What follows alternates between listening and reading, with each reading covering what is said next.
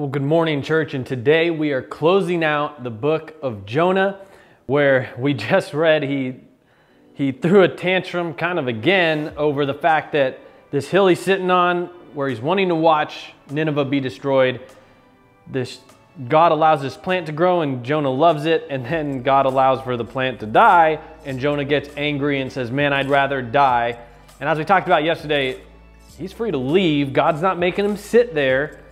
But we're going to see how God responds to him after Jonah says, yes, I'm angry enough to die. I should be angry over this plant. It tells us in verse 10, and the Lord said, you cared about the plant, which you did not labor over and did not grow. It appeared in a night and perished in a night.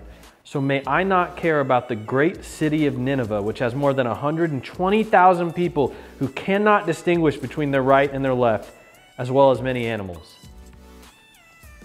God's like, that plant, you did nothing to help it grow. It showed up, it was here for like a day, and yet you're this worked up over it. Why am I not allowed to care about the 120,000 people who just don't know any better at the end of the day? And he even says, and all their animals, as if like he just gives up. Jonah's not going to care about the people. But what about all the animals in the city? And the bottom line is, how much more should God care about these people, these human souls that are on the wrong path, that when they finally turn around, why would he? It doesn't make sense for what Jonah's asking for.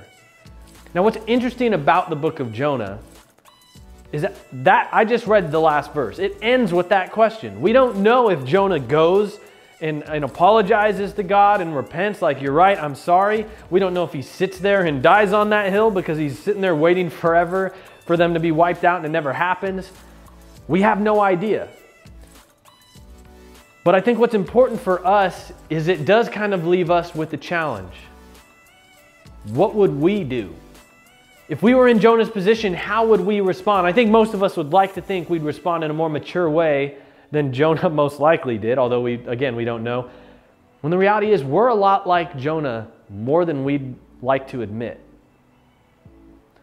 I think what's interesting about the whole book of Jonah is when you look at how people respond to God, everyone but Jonah seemingly gets it right. You have the people of Nineveh, they hear their sin, they repent. You have the sailors, they have this stuff going on, they pray to God, cry out to him. They try not to throw Jonah over. These are all people that it wouldn't have made as much sense as the prophet of God. Yet this is who we see acting what many of us would say is immature at best. And so I just want that to be a challenge to us. May we never treat anyone in that way.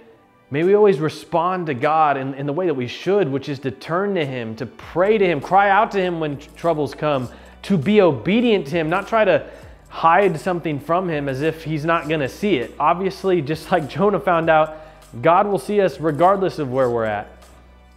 But may we always seek after what he wants and try to have the heart he has for people so that we can share his hope with those that we come into contact with.